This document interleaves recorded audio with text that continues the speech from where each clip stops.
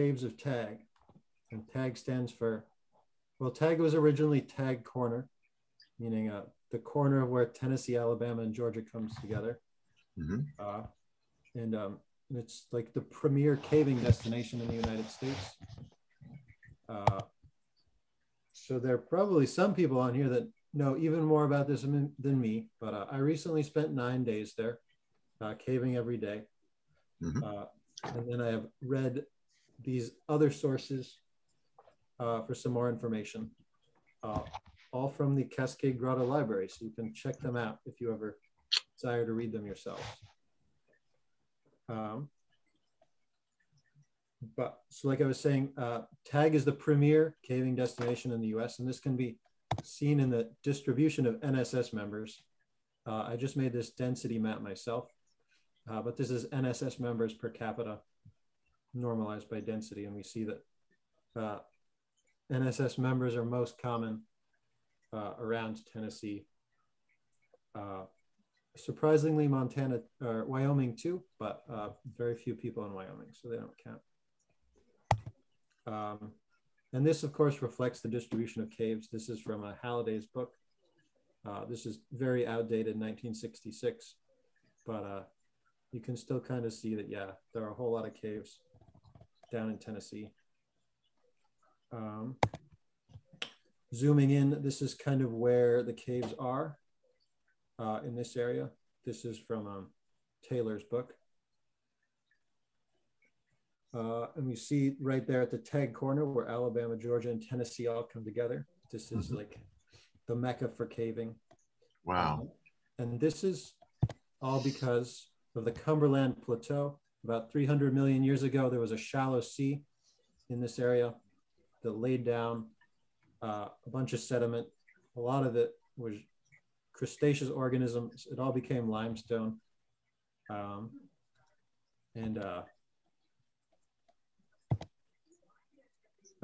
300 years later, we enjoy the caves from it. So the, what is it called? Stratigraphy of the area kind of looks like this. So there are about 1,500 feet of kind of limestone layers underneath a cap rock sequence of like impermeable stone. So kind of how the caves form here is, so at where like the top shelf is eroding, the water comes down, encounters the limestone, and then it starts to sink into the limestone, forming caves right at that, like the boundary where the capstone is kind of eroding backwards. So you can kind of see it. So this is a LiDAR image of kind of like the edge of the plate, and you can see like the capstone. So there's the flat Cumberland Plateau on top, and then it kind of erodes away into the valley floor, and the caves all form on the hill between where the plateau ends and where the hill reaches the valley floor. And basically this whole stretch is like all limestone. So we're going to zoom in, but basically like this area on the hill slope is just, no matter where you are, is riddled with sinkholes. So zooming in, this is in the town of South Pittsburgh. And so I went to one cave here, South Pittsburgh Pit, down here. Can you guys see my mouse? Yeah, yeah. Yeah, so this right here is South Pittsburgh Pit, but I'll show you some pictures of it in a bit. But yeah, you can see like sinkholes just all over it. And I'll go back, but so the cap rock sequence is the flat area on top, which is impermeable, and so the water can't go through it, so it runs off and then falls down the hill. And then there's the retreating escarpment, and that's between the top and the bottom, and this is all limestone, and the water runs off the impermeable top plate and then just sinks down into the escarpment, and it generally forms pit caves, which is what Tag is known for. And pit caves are just big holes in the ground. This is South Pittsburgh Pit, which is right here. This is what it looks like. This hole is 150 foot deep, and it just goes straight down. And then what? It just stops? It just stops. Yeah, so in tag, kind of what I've picked up is the main focus is on repelling the pits. Sure, yeah. Called pit bouncing. So, and in caving, there are generally two rigging styles. There's the alpine style, which comes from the European cavers, and there's what's called indestructible rope technique, which comes from the cavers in the southern U.S., so a kind of redneck, and it's very simple. So the main thing they wanted to do was repel these pits. So you just take a big rope, wrap it around a tree, and go down. You don't need fancy rebelays and stuff like alpine caves, which is like what alpine technique is for. And the pits are so deep that most rappelling devices don't work for them. So you always have to use a rack, which is what you can see on here. I had to get a 6-bar rack just for this trip because I've never done such long rappels. Any of my devices on the super long rappels, they're not safe because they get too hot and they can't control the friction very well, especially if you have a super heavy rope going on you. And also in this photo, you can see a walkie-talkie, which the pits are so deep, yelling is like, isn't super effective. So, you communicate on rope, off rope with a walkie-talkie. And here's Hardick going over the hole. And this is what the pit looks like from the inside. So this is South Pittsburgh Pit, the one we've been talking about. This is looking up from the bottom. And you can see someone on rope there. So they're super beautiful pits. And yep, so Tom, you asked what's at the bottom? Well, in some of them, not much. So this one, it's just kind of rubble on the floor. So yep, so this one, we went down, we climbed out, and then we did a second pit that day. Mm-hmm. Some of them can be more complicated. So the next cave, this is the map of Valhalla Cave, and Valhalla Cave is like known as one of the best caves in the area. And this one has a loop trip in it that we did. So we rappelled in the entrance pit, super deep pit, 227 feet. Then we went through kind of this, I chose to give this as an example, as it had like a lot of different types of cave in it that we passed through, which is interesting. So we had the huge entrance pit. Then we went through like a bunch of contiguous pits. This was kind of like a rogue jungle gym. So we were going up and down, like lots of rebelays and stuff going through the pits. Then we went through some canyon passage. Then we were in like a reticular maze of like phreatic passage. And then we came back out in the entrance. So Valhalla Cave. This is a rappel into Valhalla. That's me on rappel. Yikes. So the pits, when they're forming, they form over time. And so often they'll stop at like a level. And so like you imagine the waterfall comes down, it forms the pit, and then it flows off. So it can create like a passage going sideways. But then if the pit like continues to form and go deeper, like that passage, it will kind of get left behind. And like it will still exist, but the water's not going in there. So you can kind of see this. So far across the pit, you can see the rope we rappelled down on. Then we came over, and there's a permanent line rigged here that we ascended up, and we got into this passage. And then we followed this passage into some more domes. So domes are what pits are called if they're not open to the air. So it's just the big vertical chamber formed by a waterfall. And eventually, someday this will be a pit. As escarpment gets eroded, it will be exposed and become an open air pit. But right now it's closed at the top. Then we went into some canyon passage. And then this is the phreatic passage. So this, because it wasn't formed by a river, it's just kind of formed by stagnant water. And so it forms like super intricate passage without any direction. And this is probably 2 feet tall in here. So it was a very tight squeeze. And then the next cave I'll talk about. So the biggest rappel I did on this trip was Fern Cave. And Fern's pit is not open air. So this is the entrance to Fern, which is not a pit, just the waterfall goes in, splashes on some rocks, and immediately goes into stream passage for, I don't remember, but less than 1,000 feet. And then you get to what's called Surprise Pit, which is an absolutely gigantic chamber. The rappel is 404 feet. And basically, like, our lights were super powerful, but like we couldn't light up this room very well at all. So in this photo, this is actually, they just ascended up. And so the pits are, the rappel's so long, we ascend tandem to like make it more efficient. This one takes about 30 to 60 minutes to climb. But so we put 2 people on rope right next to each other and they'll climb it to make it more efficient. And like I said, this was super hard to get photos of. This is kind of like the best photo. Doesn't really capture it very well, but you can see that light way at the top is the people up at the rappel station. And then we have someone midway through the climb. But I don't know, I would kind of describe this as just like Grand Canyon underground. Wow.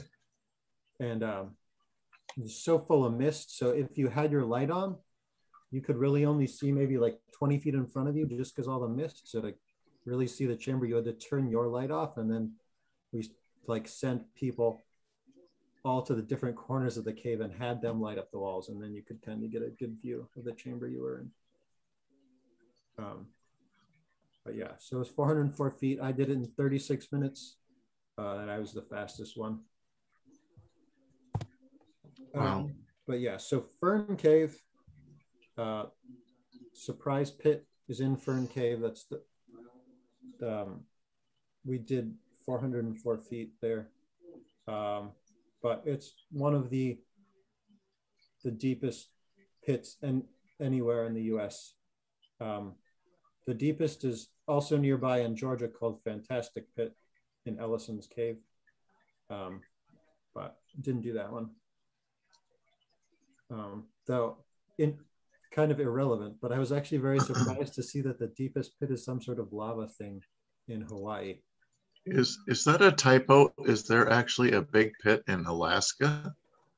There are a lot of really big caves in Alaska. Seriously? On Prince of Wales Island. Wow. But caving there is not very active because it's very hard to get to. But that is cool to see, yeah. And so I just, on this list, I kind of highlighted all the ones in tag in green so you can see, you know, yeah, tag's doing pretty well. So what's it like feeding rope through? I mean, so you're doing that, you have 400 feet of rope that you're hooked onto. What's it like feeding it through your brake rack? Yeah, so for this trip, I had to get a full-size rack. How many bars is that? I have 6 bars. Okay. And, part of the reason why racks are used for long rappels is that, so you have all that weight of the rope going through your device. And if, you know, some other devices, all that, the rope weight will like totally seize up the device. Just like, you know, the rope is like, just like you pull on the rope with your brake hand to slow it down, the rope is pulling too. So the rack, the full-size rack, it's like pretty long. So when you're starting out, you can spread the bars like way out. Okay. So this means like the weight of the rope is like seizing up less. And then as you get lower and the rope weighs less, you can push the bars up to get more friction. Okay. So very flexible and very safe. Yeah. So yeah, that's a good question. And it brings up, so we actually had one woman on our trip and she was so light that she couldn't do the 404 pit, or she didn't want to, because she went down to 4 bars and still like the rack wasn't feeding. And so she would have had to go down to less bars if she wanted to rappel, but she had been taught to never rappel on less than 4 bars. So she didn't want to do that, which was probably a good call for her. What do they use in the Northwest?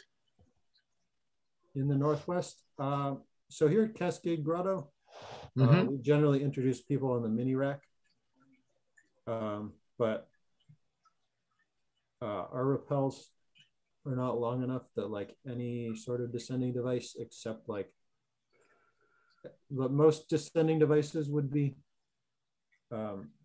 totally fine. Of course, I would say stay away from the ATC, the climbing. Okay. The descender that climbers use, just because that is very lightweight.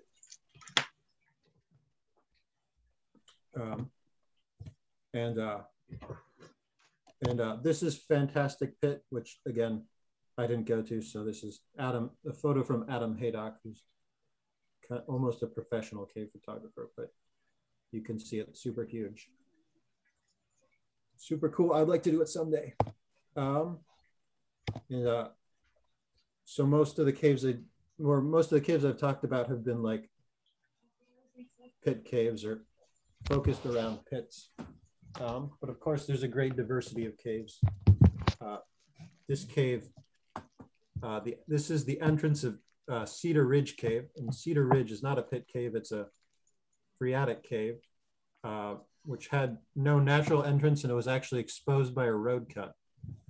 So they went back and put this entrance on it. But the phreatic caves, they form slower. So they tend to be, so they're older and they tend to be super duper decorated, which this one was. There's probably only 300 feet of chamber, but there's a couple interconnected chambers just full of every formation imaginable. And then this cave was also not a pit cave. This is called Nickajack Cave. Oh my God. Cave is just remarkable. Goes on a lake, and you can just see the way the entrance is makes it extremely good for bats. So kind of the noteworthy thing about this is you can go there in the evening and see all the bats fly out. There's some rare species of bat, which I'm forgetting right now, but they live here. And you can, if you have a boat, you can go up, which we did. So we paddled right up to the drip line. And then when you look out, you can see like all the bats flying out to go eat mosquitoes and do God's work.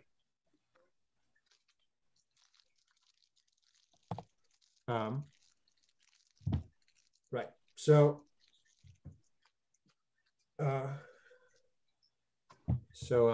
in the southeast, they have a lot more caves than we do, and they actually have a lot more grottos too. But caving is kind of easier to get into there because a lot of the best caves are on cave preserves managed by the Southwest Cave Conservancy. And you can, this is their website, and you can see a map of where their preserved caves are. And if you want to go visit them, you just sign up on their website for a permit, and then you go out and rappel the pit and explore it. So yeah, caving is super huge there. And they have a lot of great, caving community amenities and stuff like that.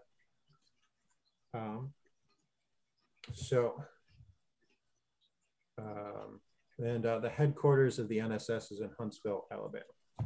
So right nearby too.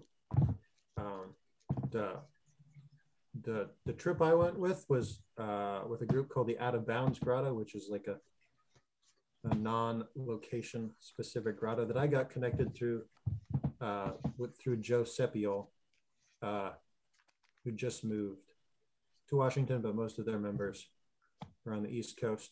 And we stayed at a place called Caver's Paradise. So there's this woman called Maureen, and she runs kind of like a private campground for cavers.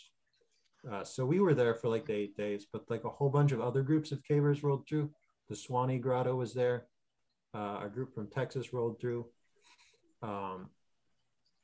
And we were there during OTR, which is like the Caver Burning Man that happens in West Virginia. And that got canceled because of the coronavirus. So a whole bunch of refugees showed up at this campground and hung out and partied.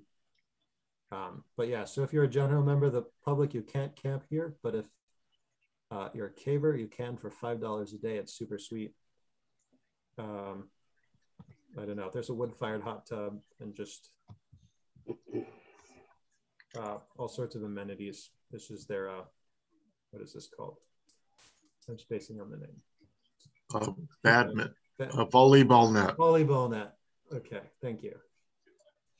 And then also there's another kind of caver campground there too, over in Caver's Paradise is in Tennessee.